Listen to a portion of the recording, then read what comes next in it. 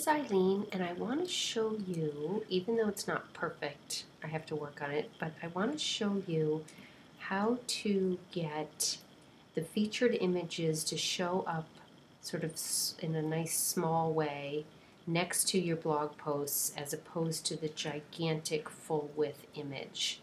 Now, what you need to do is go into the Divi options panel and go to layout settings. We want place the thumbnail is the featured image on the posts. I do want that.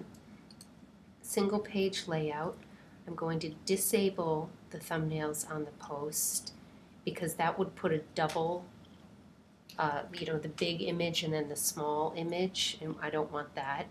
And the general settings, we're going to disable the thumbnails on the posts. So what I mean by the big and the small, so here we have it small. If we click on the post, you'll see we have the big featured image. So we don't also want the thumbnail because then it would be this big image and then the same image again, smaller right here, and that would just look weird. So within the post, actually I have it right here, you can see the featured image. So I don't have another image here. My featured image is the image that's showing on the post, right? So it's placing the thumbnail, the featured image, on the post.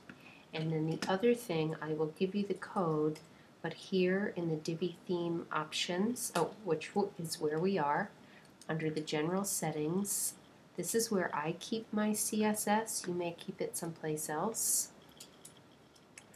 You just put in this code and I'll share it with you in the notes. So that's it. If you have any questions, let me know.